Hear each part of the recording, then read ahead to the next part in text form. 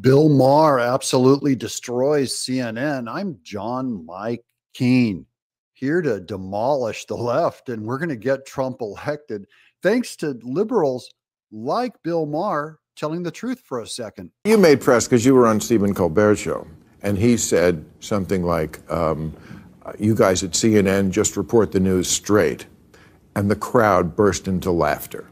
The crowd mocked them. Here's that clip from Steve Colbert, just to refresh your memory. I know you guys are objective over there, that you just report the news as it is. Oh, I know. CNN makes a... I know that's supposed to be a laugh line? I wasn't supposed to be, but I guess it is. This is the general American public, including liberals, are laughing at the liberal coverage. In other words, this CNN snow job, no one's buying it, and Bill Maher's calling it out. Look, I'm on CNN now. I guess we're on it right now. I mean, they show this show the next night. I don't know how we get away with it with all the... It's okay, Bill Maher. You're going to get paid by CNN. You don't have to go that soft on them. But they do. And all these dirty jokes. But I'm glad. And I'm a big rooter for CNN. I don't see why you'd root for CNN when they're liberal bias. You're undermining your own point. But that tells you a lot, doesn't it? I mean, how do you guys think you are doing is in that arena of like, this is a terribly divided country. We're not only politicized, a lot of people just hate the other side. And CNN, in my view, should be the place where both sides can watch. Both sides aren't going to watch because CNN are one of the sides that hate Trump, and everyone knows it who watches. Even liberals have to know it. How do you think you're doing with that? How is CNN is the place where both sides can watch. And I think, you know, my show is evidence of that. We have lawmakers on from both parties. We'll have Elizabeth Warren on one night. We'll have Ted Cruz on another night. CNN is a place where both sides could watch, but they don't. They can watch, but they don't if you look at the ratings. I think lawmakers from both parties should take questions, and you should push both of them. But on CNN being a place of credibility, I mean, look at what just happened in Chicago. We had 300 people from CNN on the ground covering that convention. 300 people on the ground, and only 2 of them were from the right. There were several reporters from just our team alone on the floor, bringing it in real time to people. And I think CNN puts resources behind things and just brings a level of news that you don't get anywhere else. No, you get it from all news. That's the problem. It's all liberal, guys. It's all liberal propaganda. That's not unique what CNN does. What Fox News does might be unique, but CNN does the same thing as every other mainstream news outlet. And I think CNN does a great job. I'm talking about the people on CNN. And what I know what the conservative side of America thinks, and I don't blame them. So there, Bill Maher nails it. It is the point of view of the 300 people on CNN covering the news that are all slanting it against Trump. I watched Kamala's speech last night. It ended at 8:09, well, I guess 11:09 in the East.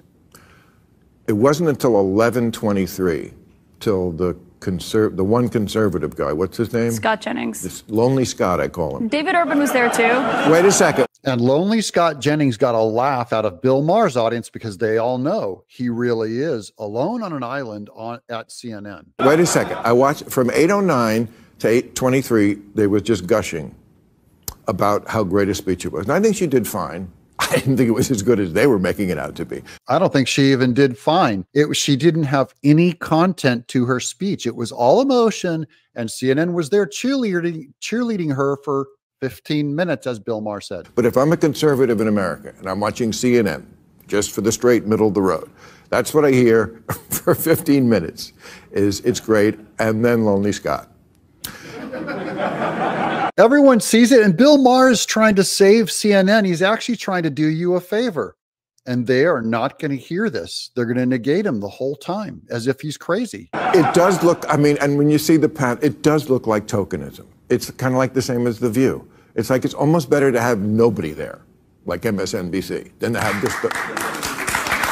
And with The View, yeah, they've always had a token conservative, and these days even the token conservatives are against Trump. So what's the point? Well, I don't think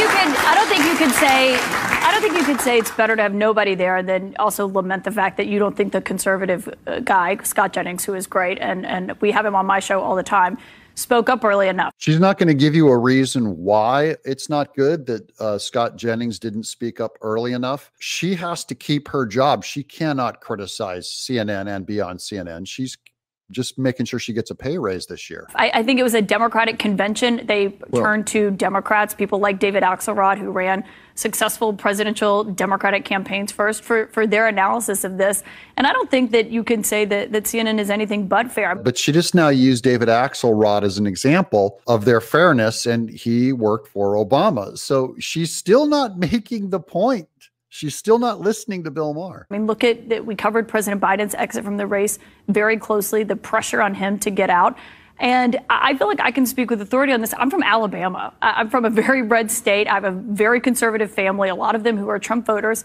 They watch my show every night. Okay, so she used as her defense that they covered the pressuring of Biden to get out, but that's what Democrats wanted. They wanted him out. So it's not being breaking news, or it'll just, and then she uses her family as an example. My family watches too. Look, if my daughter was a liberal pundit, I would watch her every night because she's family, not because she does the news fairly. And I think they know that they can trust me, that, you know, we call bullshit on every side, not just whatever leaning our audience may be. And I think that's something that people actually want more of, is to hear from that. Why would they want more of it if they were getting it already? They're not getting it. That's why they want more of it. I think Scott's voice is really important, but I think other voices are important to hear from. And everyone who was speaking last night, it's not like they were all Democrats. I mean, we had Dana Bash, Jake Tapper. She said it's not like they're not Democrats, and then she names two Democrats, Dana Bash and Jake Tapper. Abby Phillip, all my amazing colleagues. They come across giving that way. Analysis. They come across that way.